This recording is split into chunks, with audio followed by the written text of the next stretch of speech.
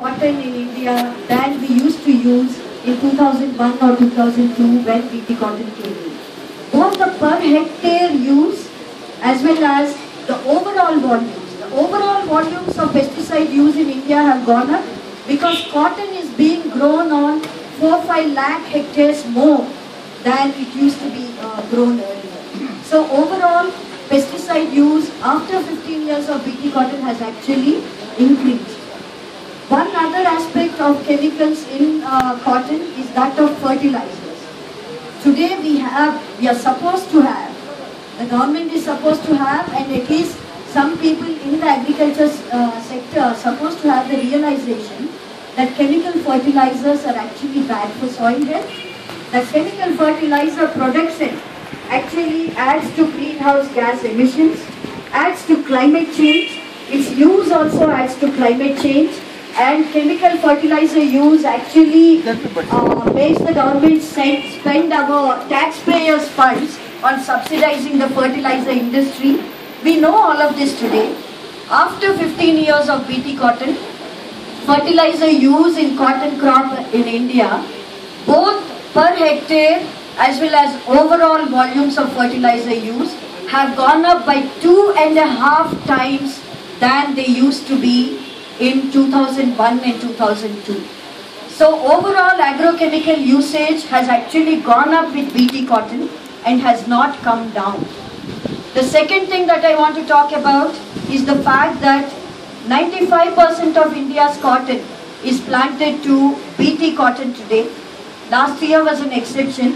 For the first time, after experiencing a lot of new pests and pest resistance on BT cotton, farmers went back to non-BT cotton. Last year was an exception after many years. 22% of India's cotton was non-BT cotton. But they are reporting that this year again BT cotton is going up. We don't have the figures yet. 95% of India's cotton is BT cotton, and remember, cotton was the symbol of India's freedom struggle. You all know what Gandhi caught hold of when it was khadi. And the symbol of freedom struggle, khadi, was essentially to say that other corporations, other multinational corporations cannot control our lives and our economic sphere and so on. That, you know, you're ruling us with that kind of trade. You're taking raw material and bringing back expensive Manchester mill cloth for us to buy, and boycott began. Today, 95% of India's cotton seed is controlled by one big corporation, Monsanto, which no longer exists incidentally. These corporations know how to morph themselves. And this we had seen in the case of Bhopal disaster itself. You all remember Union Carbide. It killed thousands.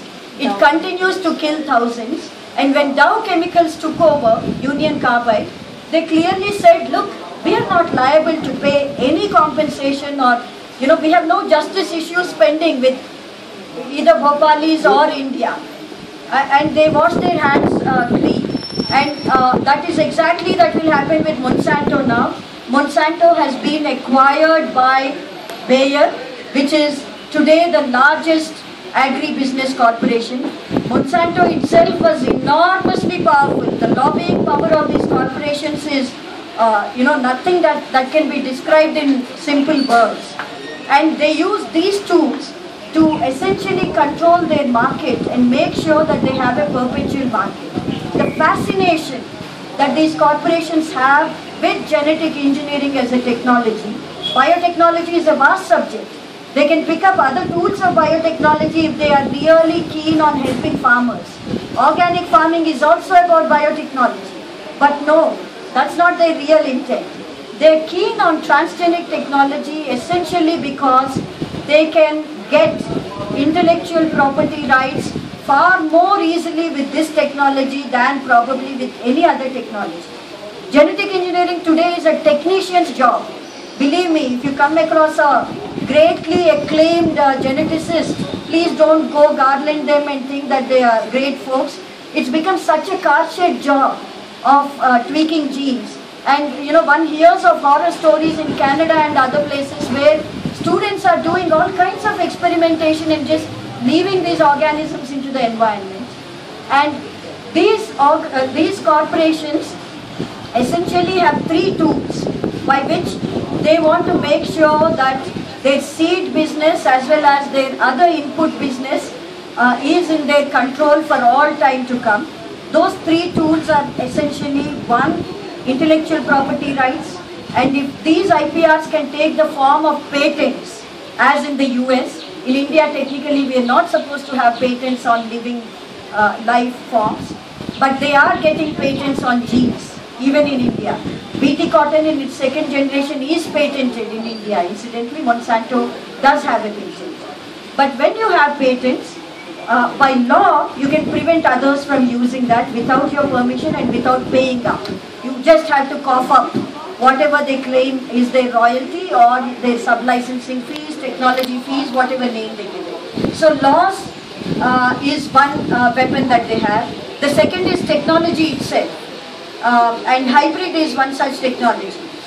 If you sell hybrid seed to farmers and if they save seed from their crop, then they will not get the same kind of crop that they have grown when they first purchased the hybrid seed. The next generation will not be true to form. And that is why they keep going back again and again to the company, and the company is must. I mean, it will have these farmers walking up to it again and again. And in a country like India, Monsanto has devised a fantastic marketing strategy where they don't even have to go to the village to sell their seeds anymore. They're tying up with state governments in big deals where they get 50 crore rupees, 100 crore rupees and so on of our money. Remember, it's all our money. Let's not forget that. Taxpayers' money goes to these corporations, and the government then takes these 10 quintals, 20 quintals, 30 quintals of hybrid maize seed and distributes it to farmers through NGOs. You know, service provider NGOs are happy to do these kinds of wrong things, and they are distributing these seeds to farmers, and they are even doing it as a bribe, saying that for the first 3 years, take it free of cost.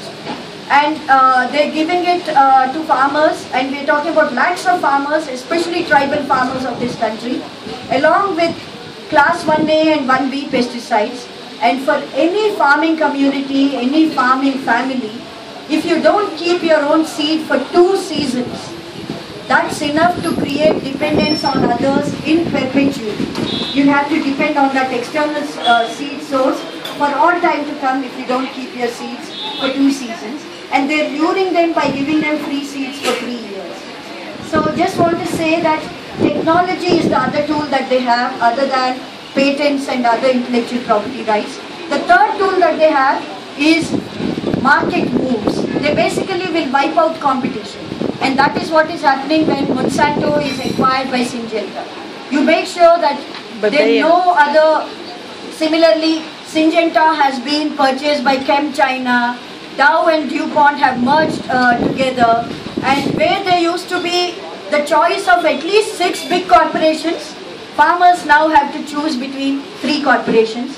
And there's clear scientific studies that show that when competition is wiped out, especially after GM seeds are brought in, seeds will be priced at exorbitantly higher prices, 400 times more than what we have known them and so on, and farmers have no option but to still buy it. You have no option because you haven't kept any seed with you. If you want to survive, you will have to buy their seed. They will decide how much quantity of seed will be sold. They will decide what brands will come into the market.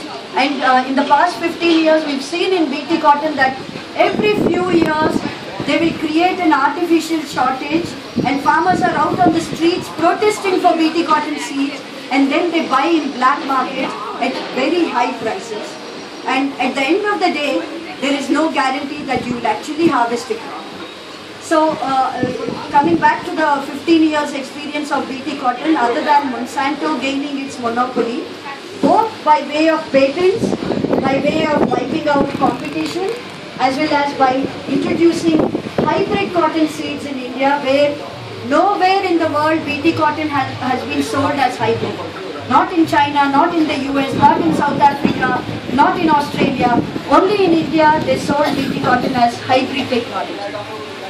And we also find that today the pest for which BT cotton was created has developed resistance, and you're all probably familiar, you have seen news reports of states like Punjab where because of the pest incidents, farmers have actually written suicide notes saying that I am committing suicide because in this cotton crop this year I have incurred losses. So that's the story of BT cotton.